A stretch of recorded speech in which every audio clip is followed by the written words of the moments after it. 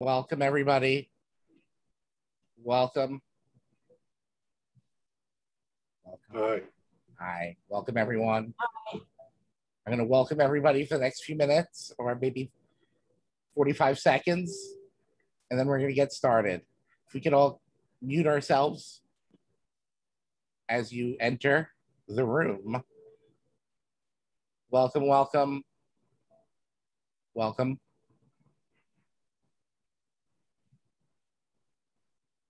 All right. Hello, everybody. Welcome to Editorializing Lived Experiences. This is creating an authentic voice and impactful message in professional writing.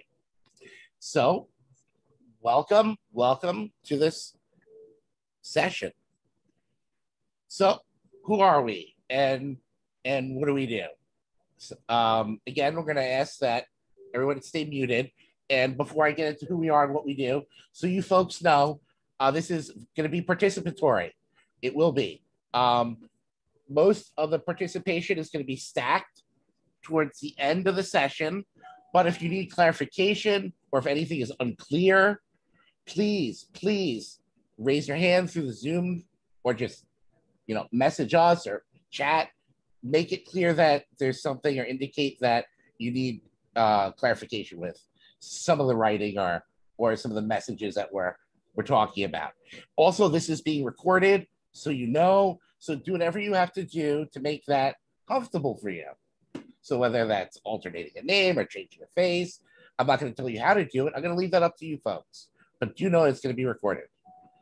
So with that said, who are we? What are we talking about? Why are we here? My name is Max Guttman. I teach or taught or will teach family-oriented therapy. So I teach social work students how to be therapists. I blog on my webpage, mentalhealthaffairs.blog. I also blog for SiteGreg, a number of sites and mediums out there. My writings and journal articles. I've written a few books. I love to write. I'm all about talking about my lived experience in different mediums. So whether it's journaling, newspapers, YouTube, my message gets out there. And that's why I'm here. We're talking about how to do that. So, Christina, would you like to introduce yourself? Okay, my name is Christina Bruni. I have a master's in library science, and I'm an author and advocate whose goal is to help individuals live full and robust lives in recovery. I'm a librarian at Brooklyn Public Library with a niche in helping patrons create resumes and conduct job searches. My first book is Left of the Dial, a memoir of schizophrenia, recovery, and hope. And my forthcoming book is Working Assets, a career guide for peers. You can contact me at cb@christinabruni.com. And on my website, you can read my Working Assets blog and print up other career information. A lot of experience. Thank you, Christina. So,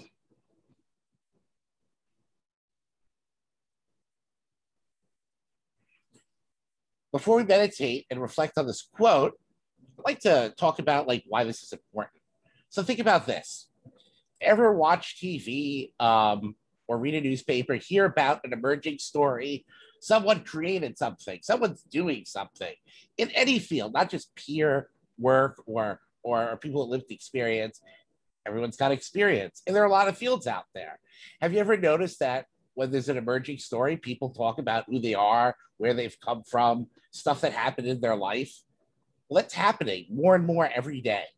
People are out there telling their stories, and it brings more meaning to whatever it is they're creating or they've created, and that you're purchasing, you're buying, whether it's a commodity, whether it's a product. People's stories have value. It adds value and meaning to whatever is out there that they're doing, okay? This is why we're here. This is what this is about. It's about taking your story, taking your message, taking your experience, packaging it, okay? And whether you want to think of it as selling it to the public, giving it to the public, I not a businessman. I still have that experience to get. So most of my work is out there, free, pro bono, whatever you want to say. I give it away. But I believe that in giving it away, information, I believe in free access to information. And with that will come greater things and greater good for people. So that's part of what I do and why I believe in this. So here's a quote to meditate on. I think this will situate what this is all about, or how to think of the message piece and the authenticity piece. So Roland Barthes, who is he? He was a literary critic. He said in one of his articles, the birth of the reader must be at the cost, if not the death of the author. All right, it was written in this literary thing, and Death of the Author in 1968. Literary critics basically take writing, reflect on them, and write something about them. So if there's a message, then if someone else reads it, creates another message, a lot of messaging. All right. So what does this quote mean to you? The birth of the reader must be at the cost and death of the author. What might that mean? Any ideas? This is our participatory piece. Any clues?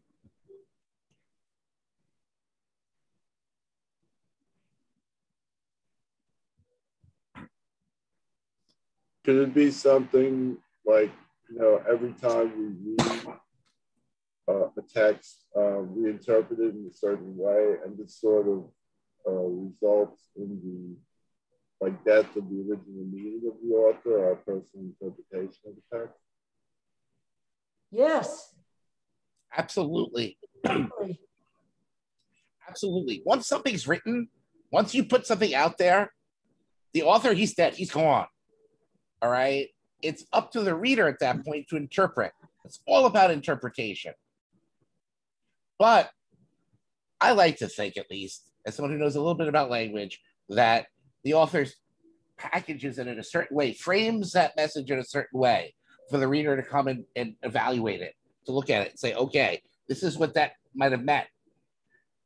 Because language does have an impact on things, and how we frame things, right, and package things is going to impact how someone reads it.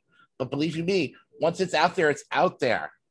Okay, people will interpret how they do. You read stories all the time in the newspaper, right? Everyone has their own gleam. They get something different from what they read, right? Even the author might have a slant, right? He might have a way of packaging it, but people will interpret how they do. They'll bring their own experience into it. They'll say, okay, well, this is from what I know about this person. This is bull, and people do think what they will. We can't stop that. That's great. That's how this works. And that's why we're all so different. And that's why it's all about bringing our authenticity into it. Because when we're real about things, people will gain more insight into whatever is happening. The interpretive eye will widen, and there'll be more meaning there for you to get. So anyway. And also in the chat, Wendy has said, you must be willing to risk yourself to be able to bring the reader in and be vulnerable.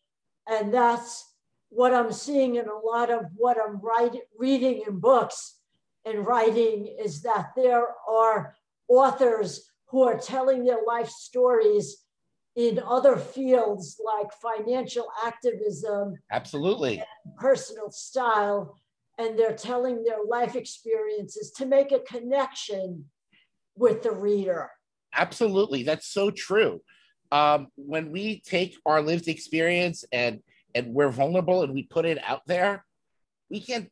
It's indefensible at that point. You can't go in and say, everyone, don't read that, don't read that. You can't stop the papers from flowing. You can't stop the blogs from circulating. They're going to circulate, and you have to be comfortable with who you are and who you said you were. Because at that point, people will take it from there. Oh, they will. Believe me.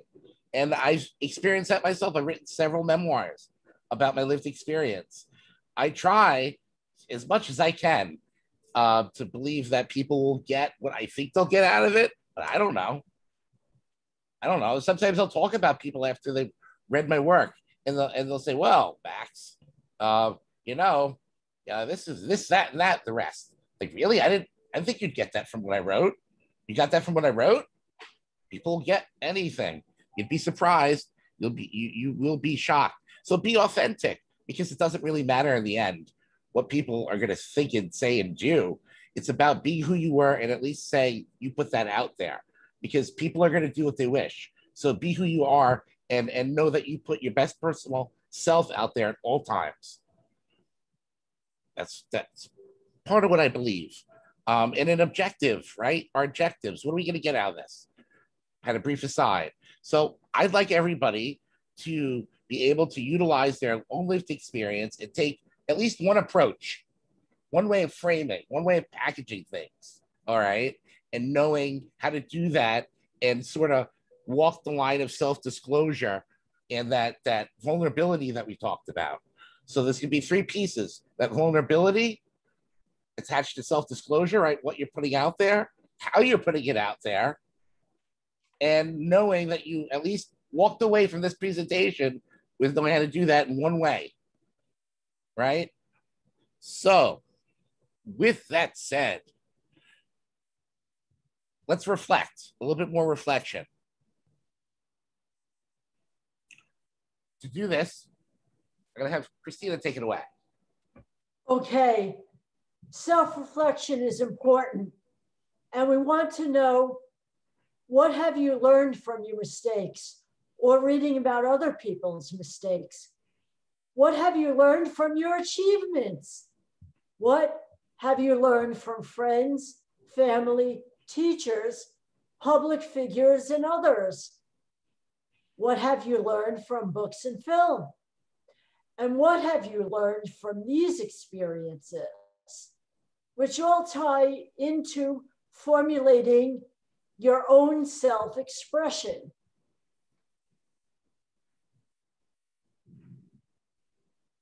And what are a few clinical interventions that have helped you, or not? Meds, therapy, other interventions, non-clinical interventions that have helped or not?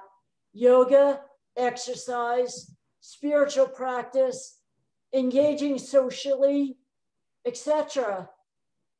And share what helped you live fully. So let's pause there for a second.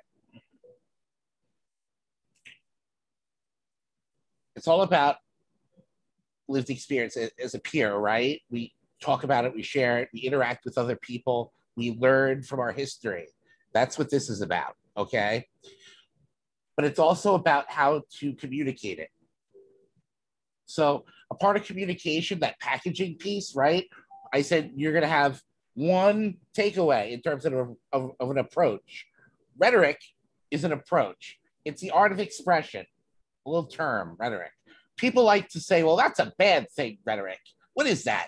You know, they're all about rhetoric being evil and bad. Rhetoric's what you do with it, folks, just like your lived experience. Is lived experience all bad? No, of course not. There's good experience and bad experiences. There's good rhetoric and bad rhetoric, right? Whatever side you're on, whether you're an ally or an access, whether you're fighting a war or communicating a message internally in the country about a political reform. There's good, there's bad, there's evil. It's who you are and how you interpret it, right? But there's ways of communicating messages. Some folks are better at it than others. Some folks use rhetoric and are able to mobilize armies. Some people can't even request that, they can't even order the right thing at the drive-thru, right? What was that? What did you want? Number 4? No, number 5? Some people are better at speaking than others. So I recommend that you pick one way and start thinking about a good approach that is working for you. This is working for me. I notice that when I speak this way, other people are getting the message, and build on that. And then maybe pick another approach. So I think we'll just play this little clip, because this is a good example, I thought, of from Darkest Hour. It's just a speech. We'll watch it for a second. I would observe that there has never been a period He's speaking. in all these long centuries of which we boast, when an absolute guarantee against infection could have been given to our people.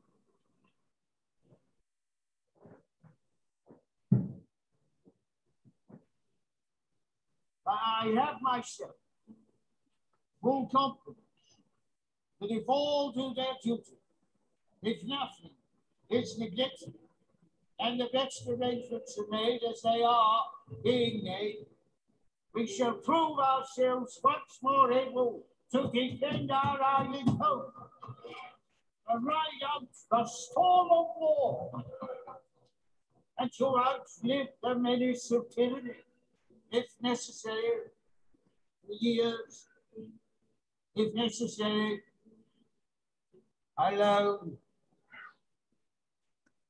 That is what we are going to try to do. That is the result of this Majesty's young. That's a great place to stop.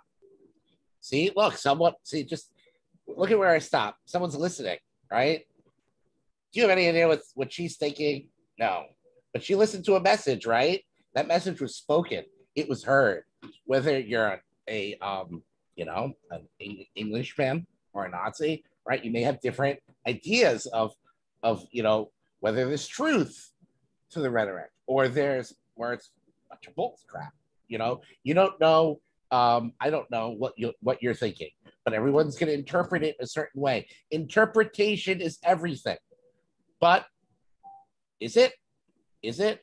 Are there ways of communicating messages where you can sort of lean on that interpretation, where you can influence people and influence ideas? I don't know. There are books out there all the time about it, right? How do you influence the masses? How do you write something that everyone's going to read and love? How do you influence people to buy your book? How do you influence people to listen to your lived experience when you're working with clients, right? Peer specialists. Aren't you telling your story to folks that you're working with? Aren't those folks supposed to buy in, right, quote, to your story and say, hey, you did that, I can do that. You got up and walked, I can get up and walk. You're taking your meds, you're not taking your meds. It's all about what you think and how you communicate the message. If you're convincing or you're not, right? Who are you going to be? How are you going to get and utilize rhetoric, right? The art of persuasion, communication to get that message across. So the question would be, so is rhetoric an art or a science? Doesn't really make a difference. That question I always found to be somewhat esoteric, right? What's a science? What's an art? Could it be both? Are there ways of having art within a science? Ways of, right? You're a science teacher or you're a peer specialist talking about what you do and how you do it. Is peer work a science? Is there a way? Is there an art to it? A flow, right? I don't know. What constitutes as lived experience, right? That's also up to interpretation, because some folks might think that, hey, just getting up and living their day is their lived experience because it's difficult and it's hard, and they want to share the everyday with their people that they're working with. Or maybe it's specific moments. For me, it was 10 years ago, a blip in time, maybe a period of 6 months as my schizophrenia symptoms developed and blossomed.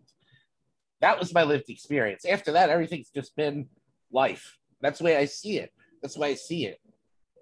But the way I see it also impacts how I communicate it to you, right? Doesn't it? The way I understand my own experience is going to impact the message that I give you. These are just ideas, folks. Soak them in. As you develop and think about how you want to share your story, think about the questions that I'm raising.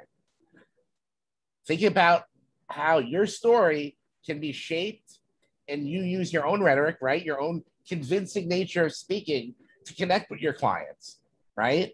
To say, hey, look, this is what happened to me. What happened to you? And have them begin to share their stories. What do you hope to achieve by sharing your story? Ask that question. Is it for people that you work with? Is it that micro work, right? Your clients, your everyday, you're on your caseload? Or is it going to be a broader picture? Do you want to have a message to the world? Say, hey, look, this is a new disease, emerging disease. This is something we got to tackle as a community. Is it a community? Is it macro? Is it meso? What is it? What's your aim? You have to have an aim, because if you don't have an aim, you're sort of floating in this quasi strange space where the message isn't so clear. Because when the message isn't clear, when people say, well, what the heck's this person talking about? Then you know you got to reframe. Then you know you got to recollect and say, hey, look, well, this is what I meant. As I find this the most difficult piece, okay, of sharing our stories as peers. People think that people with mental illness are confused sometimes. That's just the thing. All right. They think we're stupid. They think we don't know what we're talking about half the time. That's why we're professionalizing what we do and how we speak. So believe you me, when I speak, right, I carry that baggage with me. I know that if I don't speak like a professional, like I know what I'm talking about, people aren't going to give a crap. They're going to think this person's full of crap or this person doesn't know. That's just my stuff. What stuff do you have with you? Do you think that because you have a mental health disorder that people aren't going to listen to your story? I don't know. Maybe you do, maybe you don't. But the fact of the matter is, you're going to carry all these questions and these vulnerabilities and these negative thoughts with you. They're going to play in your mind. And the way you shape your story is going to offset those messages, hopefully creating a bigger message, one that will envelop and take on a life of its own and a story of its own, a story that people buy into. And it won't just be some whack job, right? Telling you a story. It'll be an important message that the world will hear. Yes. Thank you. All right. So I'll take this one too. So how we talk about our lived experience from medical and mental health disorders, right? This is a little bit of what I was talking about. So I choose a prose approach, not only because I don't like poetry, I just don't. I hate it. Of course, I'm so scared.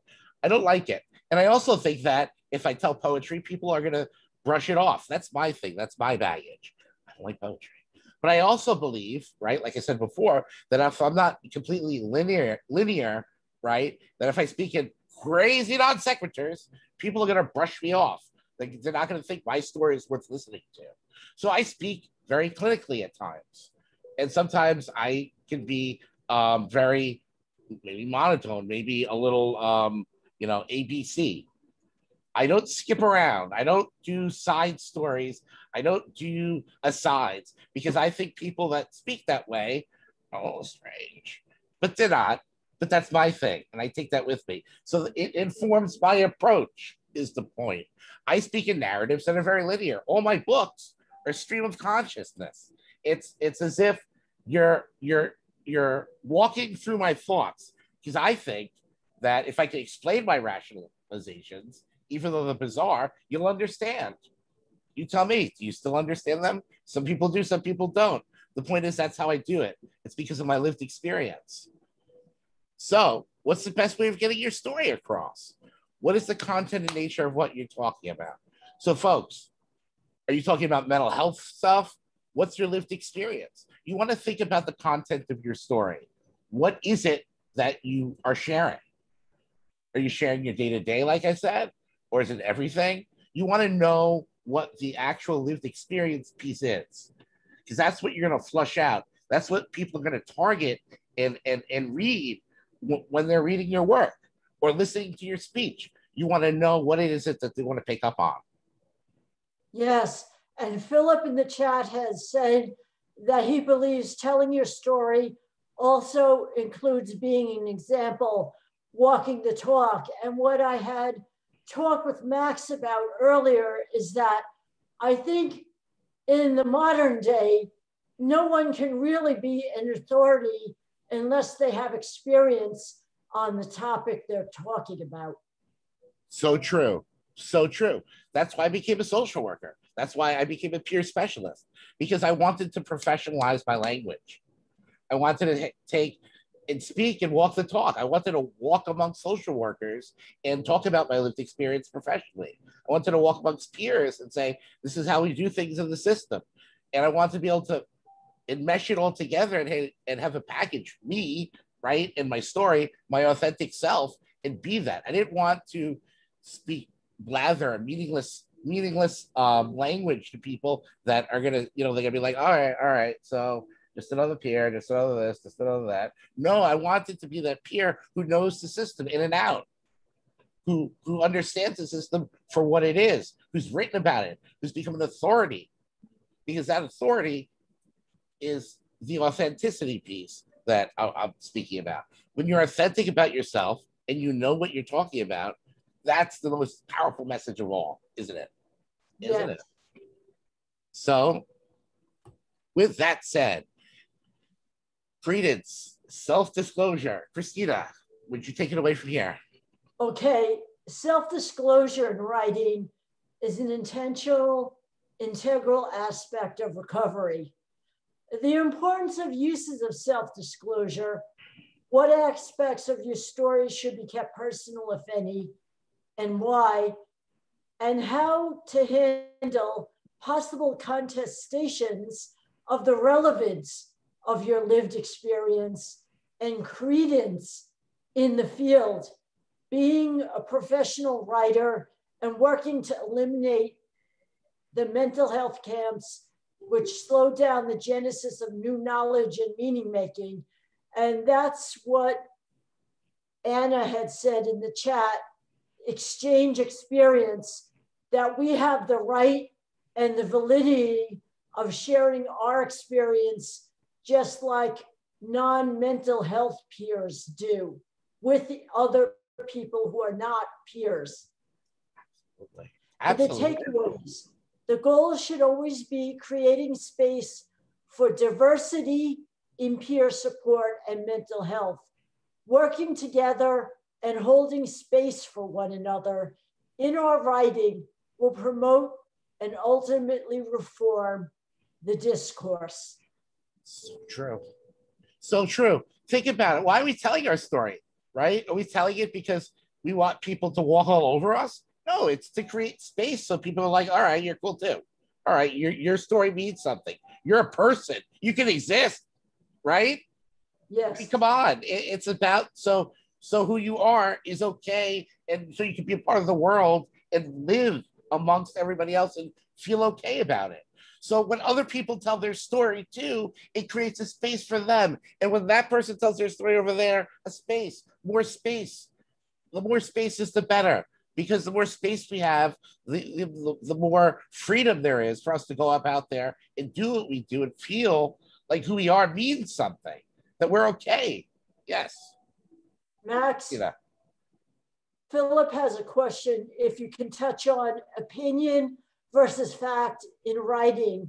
During a Recovery Coach Academy class 3 years ago, Ruth Riddick introduced the acronym WAIT. Why am I talking? And Matt, and he would like you to touch on opinion versus fact in writing. Oh, sure.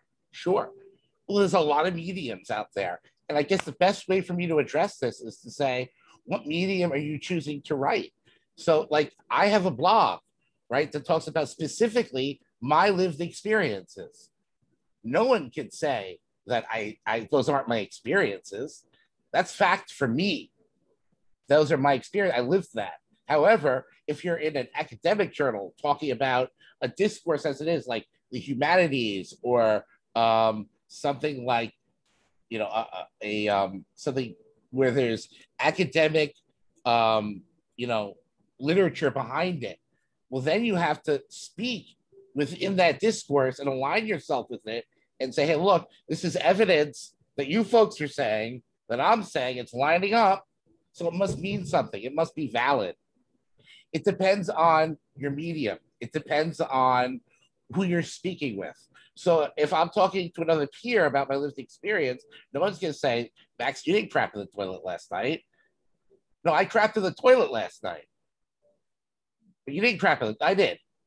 But if I'm in an academic journal, right, and I'm talking about crapping in the toilet, sorry to be vulgar, but maybe you listen, they're going to be like, well, there's no literature behind you crapping in the toilet, Max.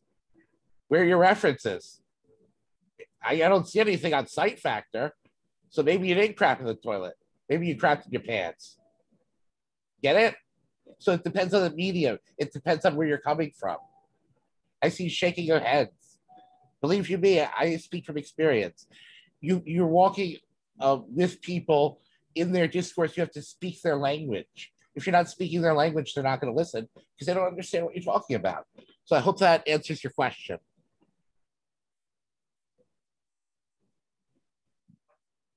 Now, here's the interactive piece. Here's the fun piece. As if it wasn't fun already, folks, right? Yeah. Okay. Anyway, this is about sharing your story. This is about telling you how to go out there and do what you do as peers, right? And maybe have an article published or start a blog or take what you do, sit in your room and eating cake or whatever you're doing, and and say, this is who I am. This is my experience. This is my blog about eating cake or food.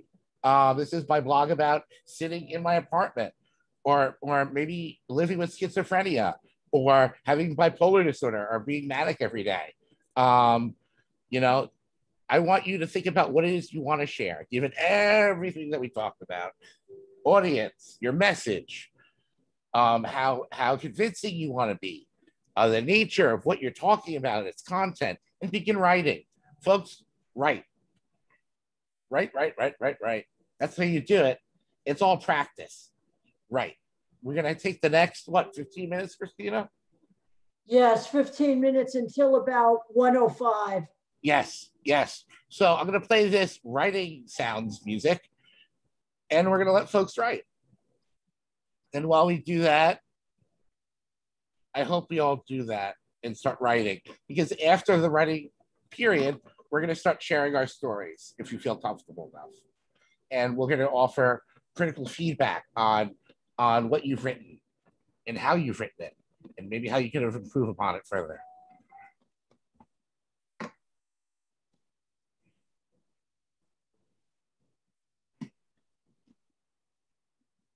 And I'm sorry, can you go back to the previous slide, please? Thank you. Sure.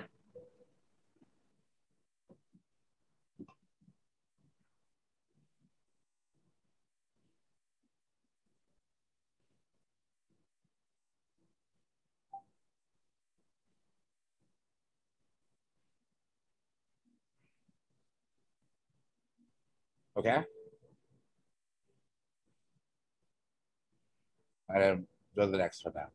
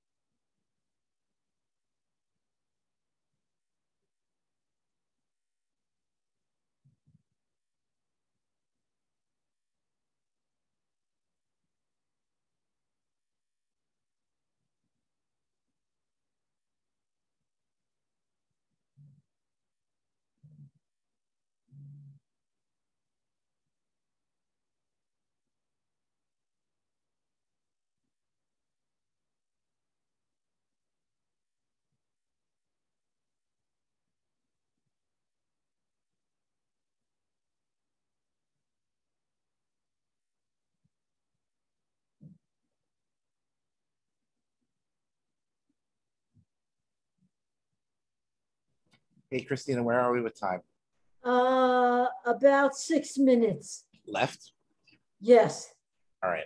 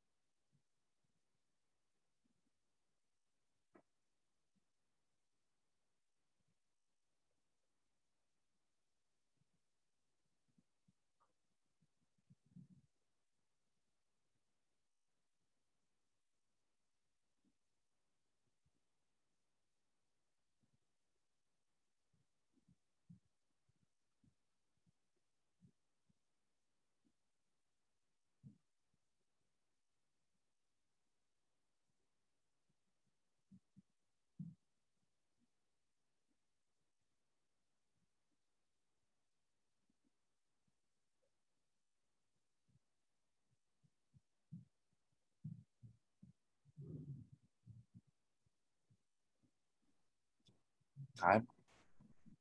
Time about 3 minutes.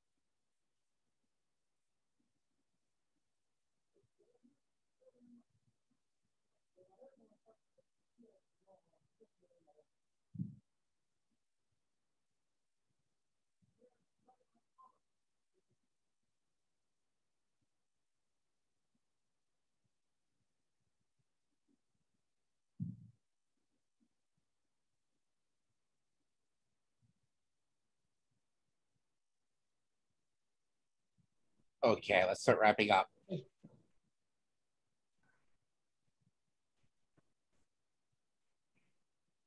going to bring myself back to Visual. Prepare for my visual. Okay. Fancy visual. Sorry, folks. No, we just see the graphic image. Now we can see you. Huzzah, we're back. We're back. All right. It is time to share. So who wants to share what they've written? It's a big moment. Is it a big moment? Probably not. Maybe it is for you. It certainly is for me to listen. I want to hear. I'm excited to hear. No pressure. But if there is pressure, maybe identify why there's pressure. What's stopping you from sharing? And what's interfering with you being more public? And in case we don't get to your story, hopefully there's going to be an overabundance of stories we're going to listen to. Please send it in to me at mentalhealthaffairs.blog or to my email, and I'm happy to work with you to get your story where it needs to be to get out there in a professional journal with me or someone else. I'm always happy to work with new writers who are interested in being more public about their lived experience. So with that said, let's share. I just wrote an outline. I don't know if that was the assignment, but I just did an outline. I haven't really fleshed out any details. Okay. But I do have a title. It's called Hope in the Pit. Number one, why I feel as though I'm in a pit. And then I put some examples: emotional stress, physical stress. And then I gave some examples of the emotional stress that I'm going through. An example of physical stress. Physical stress, I mean something physically happened to me for which I'm receiving treatment for. Okay, next part, number two, what keeps me going in the midst of my barriers? Put music appreciation, watching TV, hanging out with my partner, taking short walks, engaging with people virtually, working from home whenever possible, taking cabs to doctor's appointments and other places whenever I can, staying connected to people by phone or Facebook, and thinking about and reciting the Serenity Prayer daily. And then the last part, the biggest takeaways from my life so far: I'm not alone. I have the means to connect with others. The only way to go after being down is up. People can relate to my struggles. I have self-worth. And a quote from the late Shirley Chisholm: if they don't offer you a seat at the table, bring in a folding chair. Awesome. Awesome. Great. You should publish it on Mental Health Affairs. I agree. There's so much stuff there. You did so much great things. I don't know if you realize all the great things you've done. Beautiful. Beautiful. So let's talk about some of that stuff that you did there. So it may have been an outline, but it certainly is a vision of let's get to it. So there were recommendations. There were coping skills, if you want to frame it as coping skills. There were real life examples of how you get through and outcomes, right? There were outcomes. Did you hear that at the end? Positive experiences and the impact of using those skills and how it impacts his life and how the change that's created within that life and the new experiences. All right. There were themes that can be, take on paragraphs, maybe not. Maybe they'll turn into questions that will be answered. A lot of room there for growth and a lot of great stuff. My God, it's awesome. Awesome. So the goal was to move from negative experience to positive experience. Absolutely. Because I know in my writing, that's the goal that I carry with me in my writing. To move from the negative experience to the positive, so that people who read what I write can walk away with some hope. Absolutely. And you did that. You did that so well. We heard about the plight, the struggle, and then what's done to interfere with that struggle and create growth and change and good things for you. I saw a hand raised. Was there a hand raised for a second? Did you catch that, Christina? I didn't see a hand raised. I see one. Yeah, that was Laura. Yes. Right. Laura Vespasiya. Hey, Laura.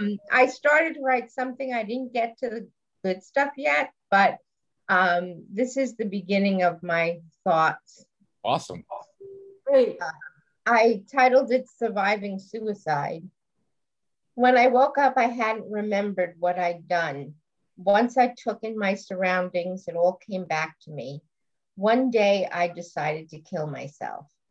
Suicide had always been a comforting idea, a way out if I just couldn't bear the pain anymore. At the time I decided to do it, it wasn't a particularly bad day. I just felt like it was time to remove the burden I was to my family. My mixed state bipolar disorder had immobilized me for years. I did nothing and experienced my emotions and thoughts in extremes. I had lost my self-perception of my identity and hadn't found a new one. Attempting suicide didn't bring me any closer to discovering my new self or learning ways to live with my mental health challenges. And then I thought I would go on to what did those things. Wow. I don't know if you want me to talk about all the great devices and approaches that you took there. I mean, wow. Not only did you talk about the experience in like a very discreet, packaged way, but you broke out from there.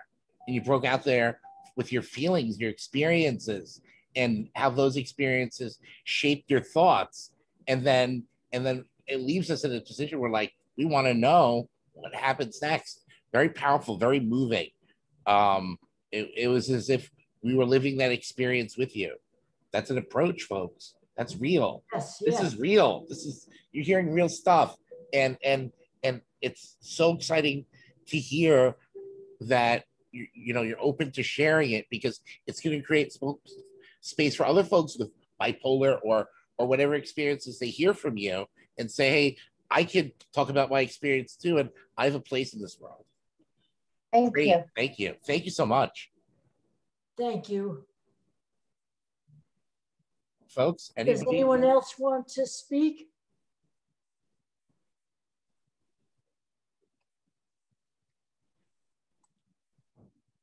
Okay, Tommy. Hi, everyone. Okay. There's one thing I've come to accept that's kept me from ruining the losses in life, and that's the knowledge that perfection is death. There's no change in perfection, no growth. There's none of the drama and struggle that makes for a living life. None of the errors that threaten existence, that careen us close to the edge.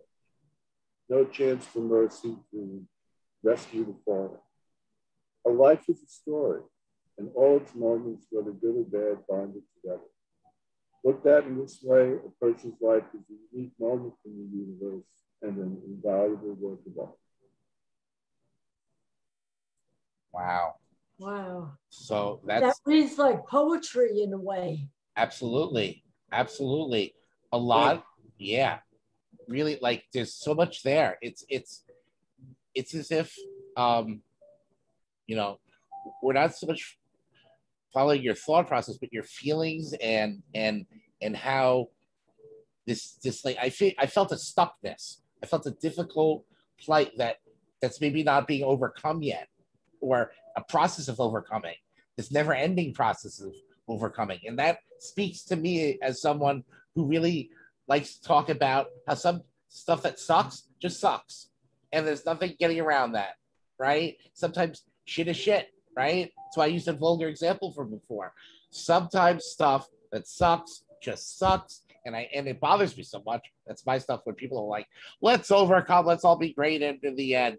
Not everything is great in the end. And knowing that and sharing that with your peer and being like, hey, this might not work out for you, you should know that, is so important. Thank you. Oh my God, thank you. Thank you. Ian, would you like to speak? Okay. Hi, thank you.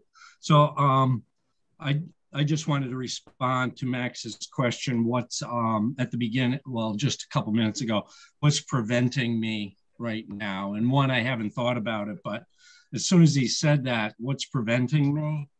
And just some things I jotted down, which I think we can all agree with, are shame, perceived weaknesses, false judgment by people, judgment by people. Case in point is Simone Biles right now. People are going online and saying that she didn't have the mental, she couldn't survive mentally in right now through the Olympics, and that's why she got out. Recently I had to write a paper for my CASAC class about neglect, abuse, and trauma. It was a research paper, and having to write that paper wasn't about me, but it was more about research of those topics, but it caused me to think back. So those are some barriers that I might have right now to write, and maybe other people have had those as well. I would like to say something about talking versus listening, which is also useful for people in support groups. I think that sometimes you're at a point in your recovery where just listening to other people's stories can touch you and transform your recovery in ways that don't always happen when you're speaking. And in my recovery early on in the day programs, there was a mental health staff bias against people who were quiet and not speaking up in groups. And I think that does a disservice to everyone involved. So I understand and respect that at this point in time, a person might be a listener as opposed to a talker. And that could really be a method that helps them in recovery.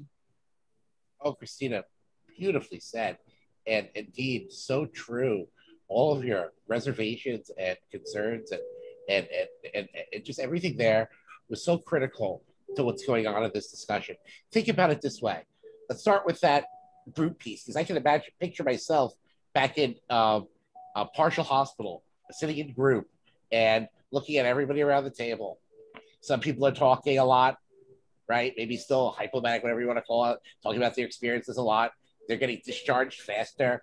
And then I'm there just like listening. And it's, my discharge, why am I still in this group? I'm listening, I'm participating. Maybe I'm just, hearing and using, my reflective tools and not speaking, but does that not mean I'm participating? Folks, it's like that stigma is real and stigma's out there. And a part of being a peer is getting in touch with your experience and being comfortable with your experience. And that may be listening, and that may be being that person who is reflecting on what their other peer is saying and giving them advice or recommendations out of the spotlight and teaching them how to be that person who's out of the spotlight, because maybe that's your experience. You've been jerked over when you raise your hand and you speak. Maybe the teacher or the professor or the, in my case, or the person at the gas pump called you a jerk because you didn't do it the right way, and that profoundly traumatized you. And maybe you want to talk about with your peer how sometimes staying out and being on the outskirts of things and on the periphery is how you work and how your life works for you. Because not being in the spotlight is not for everyone. Talking about yourself publicly is not for everyone. Sometimes it's about reflecting, being that voice and saying, hey, you want to think about that again. That whisper, that helps a person reframe and be that support. It's all about who you want to be and how you want to get your message across. Because the message doesn't have to be public. It can be through another medium. But your concerns are very valid. It's a lot of stigma out there that needs to get shattered, whether it's you doing it on a micro level, face-to-face with someone, with your peer, doing your work, or in a blog on the internet. You choose how you want to get your story across, but get it across. I implore you, get it across so someone, some way, hears your message. Eustace would like to speak. Yes, Yeah. Hello. Hello. Thank you for giving me the opportunity. Yeah, it's I have a little note here. It says 50 years in the mental health system when all I needed was a good night's rest, but I will never know. I'm not saying that that I didn't have mental health challenges, because I certainly did. But poor medical care, by the initial analysis and the subsequent analysis led from an original analysis that the subsequent doctors led continue basing their analysis on, led me to be in the system for many years. In fact, it even made me sick. But the point I'm making is I did have health challenges, but because of an original analysis, and then all the analysis based on the original analysis was not accurate, it led me to be in the system for many years, whereas perhaps if it was dealt with correctly, even though I did have challenges, I'm not denying that, it'd been a matter of months, but instead I ended up 50 years in the system. But the point is, on a positive note, even though that has happened, my determination is to turn the 50 years into positive, into benefit. I don't know how, but that's my determination. Thank you for giving me the opportunity to express. Thank you. Thank you. Thank you. That was powerful. We heard struggle. We heard doubt. We heard, why is this still happening? Why? Why? You know, like, so there's no answers always. I like to tell stories that maybe we'll get something out of it, maybe, but that's not always the case. And sometimes doubt and leaving in a place of uncertainty is huge, because there's so much uncertainty in the mental health system.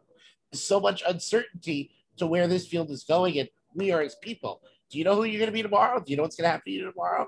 Either do I. Uncertainty, folks, it's huge. It's big. It's a device. Thank you. Anybody else, folks?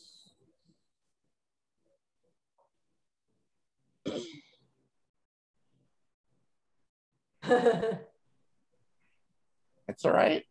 It's all right. Dean, did you want to speak again? I see your hand is still up. No, am I supposed to take it down?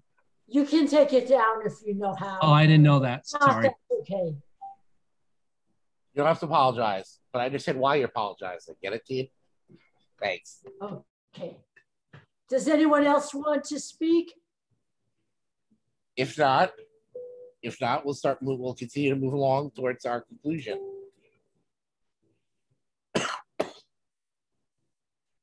All right. You can interrupt me still with your story, and interject, or I'm going to keep moving along for the sake of movement and forward motion. So, folks, what are the next steps? Where do you take this information? You gonna shove it in your pocket? You're gonna be like, wow, Max's presentation was pretty awesome. Maybe. Or maybe, you know, Christina saved it, as she always does. Thank you, Christina, for being here today.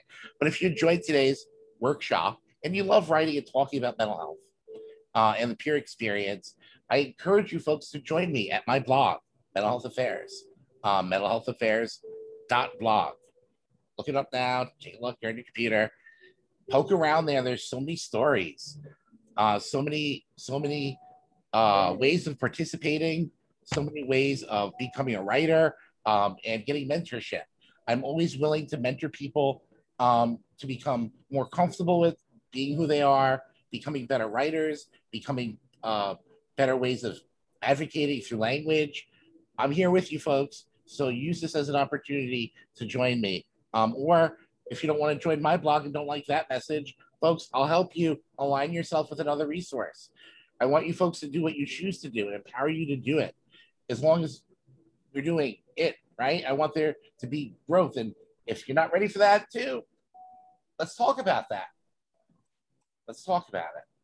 So I want to think about this. Far too many stories and firsthand accounts of recovery are terminal and end with a cure, like we talked about. My blog doesn't. Others might, some do, some don't. And there's a lot of doubt, and there's collateral pushback, sometimes friends, sometimes family. Sometimes they're like, no, you're not ready to get discharged. No, you're not ready to go home. No, you're still sick. No, you're still manic. No, you're this. No, you're that. And the self-doubt and shame that comes from hearing other people tell us who we are and how we are and where we are with things. Because I know when someone else says, well, you're this, that, Max, you're this and that, I'm like, that message starts to trickle in and I internalize it. I'm like, why does that person think I'm still sick? Am I still sick? Yeah, no, I'm not. And I have to override that message and create a new narrative. And that's what this is all about. The narrative is the message that you're giving to your peers, that you're proclaiming to the world, or maybe in a side conversation, in a side, in that one-to-one, hey, you may want to be careful. That person's a jerk. They're going to shame you. And you may not believe me. You'll find out for yourself. And here's some tools on how to deal with it. You know, or is it that intervention that you do as a peer? What is it and why are we doing this? I believe that it's about never surrendering to our illnesses or diagnoses, whatever you want to think of it. I know I suffer from schizophrenia. I believe it's a lifelong illness. And if without treatment every day and being attentive to my disorder, I will slip back at every moment. It's like I'm fighting an uphill battle at all times. And if I don't keep fighting, I will relapse. And that momentum that keeps me going is knowing that if I stop, it's over. And I'm not going to stop because it's not going to be over until I say it's over. Because I want to have power. And by taking my power back through narrative writing is what I am offering you folks today to take away from this. And I would like to say something here, Max. Sure. About my own memoir, Left of the Dial. I didn't publish it because I thought that everyone should be able to do what I've done or could do that. I wanted my goal to be to empower readers to dream of having a better life despite facing a disability or having challenges. Because even though you have a disability or have a challenge, your life has not ended. Your recovery has only just begun. And I co-opted the term having a full and robust life in your own guise or state of being in recovery. And each person's recovery is as individual as their thumbprint. And that's a good thing, that everyone is a true original and their stories are valid. Your stories are integral to tell other people and to tell yourself, most of all, when you're looking in the mirror, to give yourself a pep talk, to keep going every day and don't give up the fight. Right. So true. And if we're not being authentic with our voice and our message, why are we speaking? And what I wrote in a journal entry 2 weeks ago is that when you dare to be yourself, to own your identity freely and proudly, then the stigma carries no weight. By acting true to yourself, you'll impress the only people you need to impress. In truth, there is freedom. So well said, Christina. Thank you. Thank you. There's always truth in freedom and truth. And that's something that I'd like to help you folks further with if you give me the opportunity. If not, please write to me and tell me a better way. I'm always open to listening how I can improve telling folks how to share their story and being their authentic self. That's authentic me. Saying that I'm not perfect, obviously, and not because I have a mental health this or that. It's because I'm growing and we're all growing. It's a journey, folks. Join me on my journey or don't. Either way, I'd like to thank you for coming here today and encourage you, visit the blog, reread the takeaways Hopefully we'll be sharing this in other mediums because that's what it's all about. Folks, thank you for being here today. Thank you, Christina. Thank you. Thank you Christina. for your bravery too. Thank you, everyone.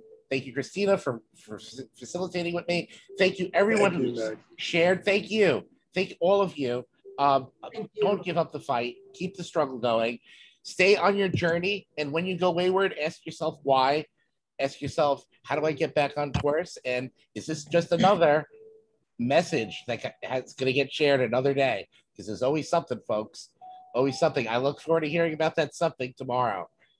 Take care. Be well. Ciao. Thank you. Bye. Bye.